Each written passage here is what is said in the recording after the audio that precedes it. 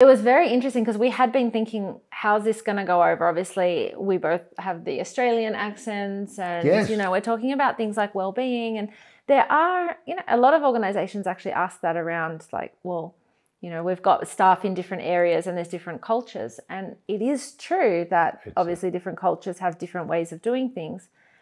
What we found was that at the end of the day, and we've said this many times, humans are humans, and fundamentally our brains kind of all work more or less the same in the same ways. So That's right. while we're very much open to, you know, people are diverse, and we encourage people to respect diverse ways of viewing the world and diverse, even when it comes to resilience, different tools, people connect with different tools differently, and that's fine. But you know, but in psychology, the beauty about psychology, true psychology, is evidence-based psychology.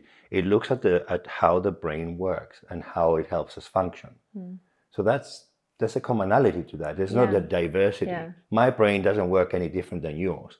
I may have a different thinking patterns, but specifically the mind works pretty much the same. But even if you are neurodiverse, for example, I mean, that's a new term. Mean a lot. That term's come up more and more lately. It's kind of a new term out there in the psychological world. But even so, I mean, everyone's neurodiverse and everyone's the same at the same time. I understand what they're trying to say, but I think it's the wrong term. There is no such thing as a diverse neurology. We all have pretty much the same neurology. It's how we use it that can be different. Yeah, the software and the hardware. Yeah, that's right. You know, you have the same hardware, pretty much the same hardware, and then how do you use that hardware? The software can be very, very different between one human being and another.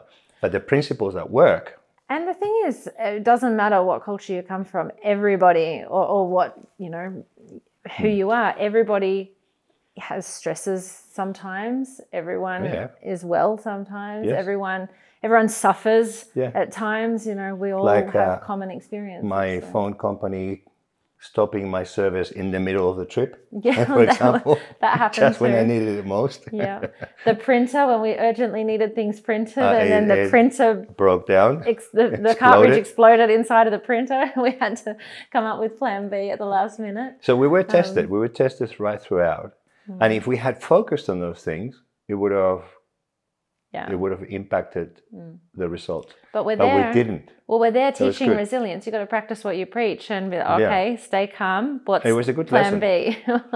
Like personally, it was a good lesson. Like how we both reacted to things. It was brilliant. Good. And the team as well. They're brilliant. I'm really, really happy with our team, both in the US and in other places around the world too. We've got a very strong team. Very happy. We had 4 people there from the US come in and help from our team. And it was very nice to meet them in person as well. Lovely people. We don't always get the opportunity to come together in person. Very nice. It's good. Hi, I'm Emi Golding, Director of Psychology for the Workplace Mental Health Institute. We hope you liked the video. If you did, make sure to give it the thumbs up. We have more and more videos being released each week, so when you subscribe, you'll get a notification letting you know when a new one's just been published. So make sure to hit that subscribe button and don't miss out on this vital information for yourself, your colleagues, and your loved ones.